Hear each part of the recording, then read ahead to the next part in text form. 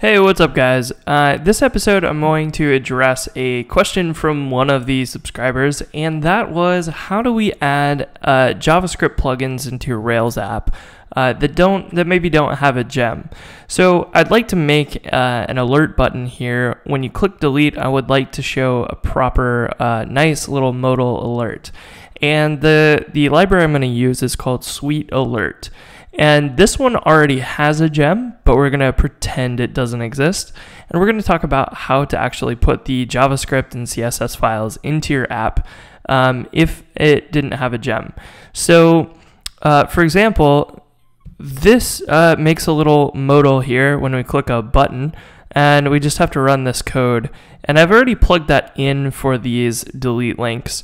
And so right now it doesn't work. When you click on these, I'm clicking on this, it doesn't do anything. But you can see at the bottom of Chrome, it says JavaScript Sweet Alert, and it's going to run that JavaScript code.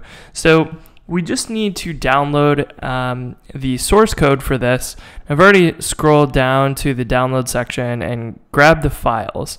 And if we open up Finder here, this is the Sweet Alert source code. So this one happens to have a folder called dist, and it has 3 files in it.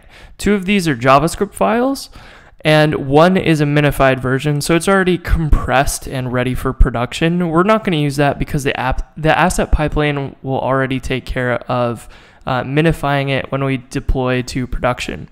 So we're just going to use the full version with the original source code so that we, when we have any errors in development, we'll be able to easily see where that code was. So it's really simple to put these JavaScript libraries into your application if they don't have a gem. And that is as simple as going into your app folder, which I have open here. So I have the app assets folder open. And you can just paste them in, and you can move the JavaScript one to the JavaScripts directory, the CSS to the style sheets directory, if that goes there, okay. And then you just want to make sure that when you open up your application.js, it's going to require tree, so that we'll grab that file. So as long as you have this in there, it will automatically be included on the page, and you can refresh and click delete, and it will run. The JavaScript's already connected because it loads it into the page with the required tree, and voila, that's it. So the same thing goes for the CSS file being in there. If you did the required tree there, it will load it, and you will get this pretty modal window. And that's all you have to do if you want to include a random JavaScript plugin into your application that doesn't happen to have a gem. Now, I actually want to talk about this a little bit deeper because this isn't the ideal way to do it. And you actually have a directory called vendor that is specifically designed for this. And it's rarely talked about, and it's used way less as it is anymore. But this is a directory for third-party libraries.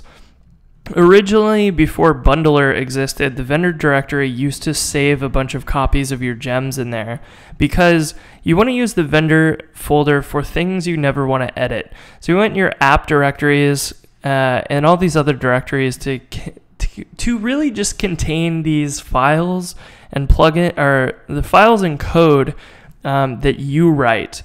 Those are things that you wrote.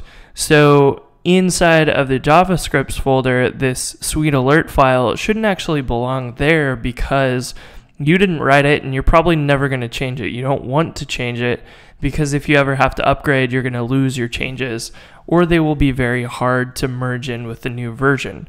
So it's not a great idea to put them in your app assets folder because these should just kind of be available, but they shouldn't be in this directory and tempt anyone to edit that. So what we're going to do is go into the JavaScript directory, and we're going to move this file into vendor assets JavaScripts. We'll paste that in there, and we'll do the exact same thing with the style sheets. So we'll take sweetalert.css, And we'll move it into the style sheets folder. And that means that we need to now update our application.js and application CSS to grab these file names. Because when we're looking in the tree, that's going to look in the JavaScript folder and it doesn't exist in there anymore. And that's why you're going to have to say require suite alert dev, and then you can you can save this and go into the application CSS file. And then in here, you can put at the top, you can do require suite alert, which is the file name of the style sheet. And then saving that, refreshing the page, it should all be working again, but this time you have your third-party libraries sectioned off in their nice clean vendor folder. And that's basically what happens when you use a gem. It puts it in a separate place so that you're not ever tempted to edit those third-party libraries to override the style sheets or something like that. And that's basically it. Just make sure to put your third-party libraries in the vendor assets folder and keep it as simple as that. If it doesn't have a gem, I would highly recommend you making one. And I think I'll talk about that in the next episode because that makes perfect sense as a follow-up. So if you have any of those things that you need to do, you can first dump them into the vendor folder, and then just making a gem out of it makes it easier for everybody to install and to upgrade and all of that. So you'll always know in your gem file then which version of the library you're using. So that will be really nice to do, and we'll talk about that in the next episode.